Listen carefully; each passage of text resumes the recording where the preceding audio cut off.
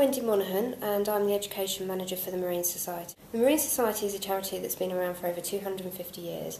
We provide advice and guidance and we facilitate education for seafarers. My name is Glenys Jackson. I'm the head of the Merchant Navy Training Board, which is a part of the Chamber of Shipping. That's the Ship Owners Association, the Trade Association, and we're the dedicated bit of the chamber that looks after Merchant Navy education and training programmes. My name is Mike Jess. I'm Assistant General Secretary for Norsus International, the trade union which represents over 25,000 maritime professionals. My name's Andrew, and I've recently finished a Slater Scholarship and recently qualified as an Officer of the Watch for my unlimited ticket, and using the Maths at Sea website really helped in what I was wanting to achieve with my Officer of the Watch ticket. Well, Maths at Sea is an online diagnostic and upskilling course which has been designed for the maritime sector. The programme has been written by maritime professionals at South Tyneside College.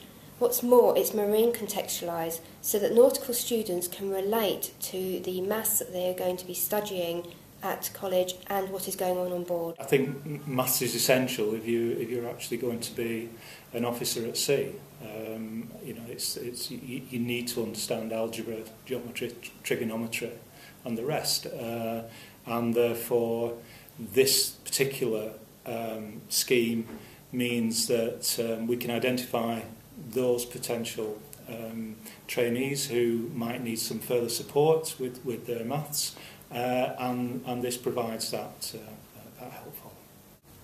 Maths to today's seafarer is as important, I think, as it was before. It's imperative.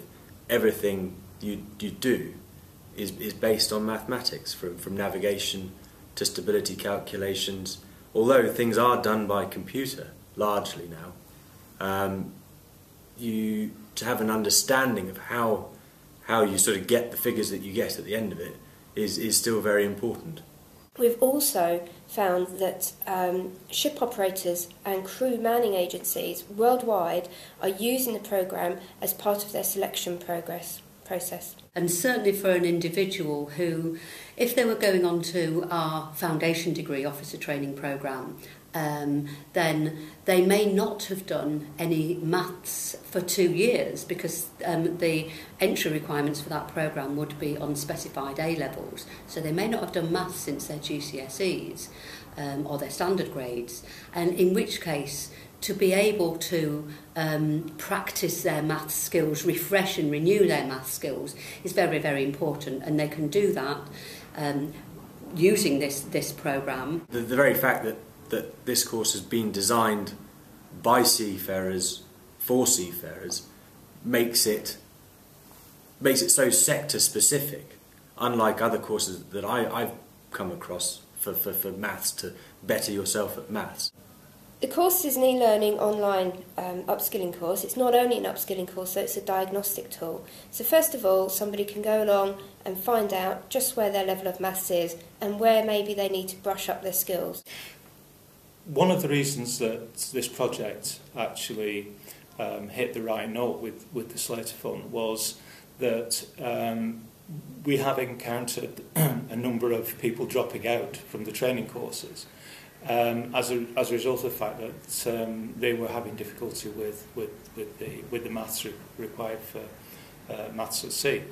And now with this diagnostic tool, which is available through the project, we can actually pick up much earlier where trainees may have those difficulties and actually support them, which means that we're not going to lose them along the way.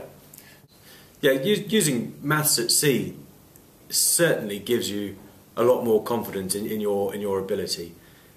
If you're embarking on an Officer of the Watch scheme afterwards, or you're going to do GCSE in maths, or you're simply just trying to better your qualifications, just something to put on a CV, even within the company, it certainly gives you a bit more confidence in your mathematical ability. If I could summarise Maths at Sea, I would say it was interactive, to the point, and addressed the needs of a seafarer or a nautical student. And I'd certainly recommend it, even if you just didn't want to take it any further, just to do it as a confidence building exercise. I couldn't fault it. As the Marine Society representative, I would like to invite you to benefit from Maths at Sea by visiting mathsatsea.com today.